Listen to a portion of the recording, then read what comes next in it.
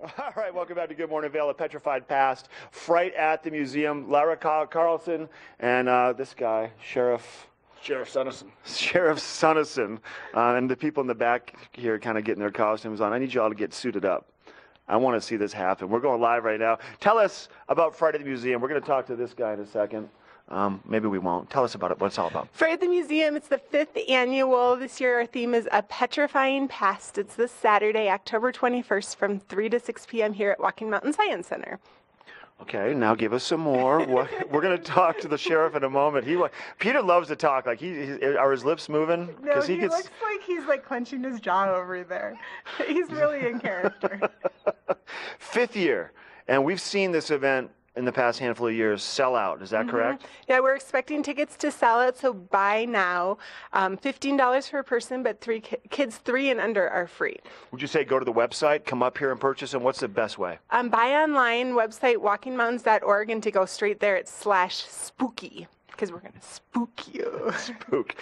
Parking, once again, no parking up here this year. Is that right? So will you recommend people parking at the Avon Elementary School or riding a bike, or what do you suggest? That's correct. Well, it's an actively green event, so if people want to ride their bikes or walk, we encourage that. And carpooling, but you need to park at Avon Elementary School. Our land along our driveway is now a conservation easement, so parking on it's not a great idea.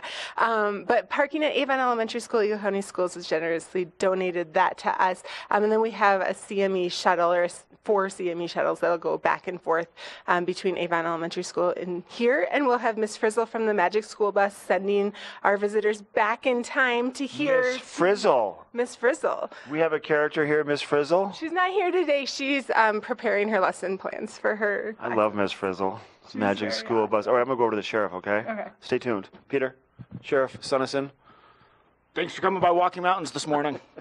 Okay, sir. I know you're busy. Tell us about what can people expect for characters? What is Petrified Past, kind of the focus of it? So Petrified Past, we're expecting everything from dinosaurs to gold miners to everybody that's going to be around in Ghost Town. So we're thinking spooky characters. I know we have a gold mine. Someone struck it rich over the weekend out here. So that is why I have been called into town to make sure the assay office stays open and no one's salting their rocks. So we're going to be here, checking things out, making sure the dinosaurs are behaving themselves and leaving our wonderful crowds alone. I think it's going to be so good. Would you recommend costumes? Anybody showing up wearing costumes? Absolutely. For any Halloween event, costumes are definitely recommended for Fright at the Museum. They're almost necessary. All of our staff, including our president, is going to be dressed up, so it's a lot of fun. And the more costumes, the better. It kind of sets the scene around here.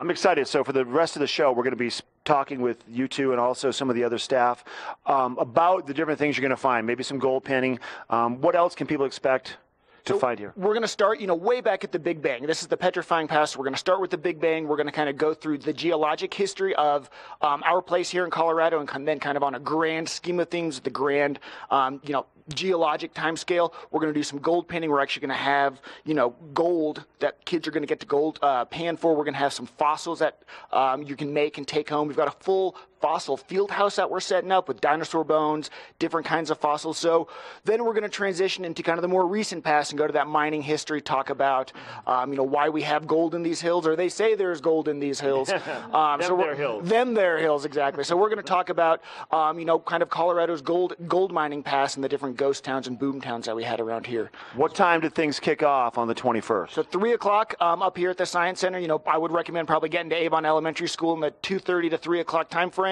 Get on the bus, get prepared to get transported back in time with Miss Frizzle. Miss Frizzle. All right, we'll be right back with more from Walking Mountains. I got to look at that weather forecast coming up next.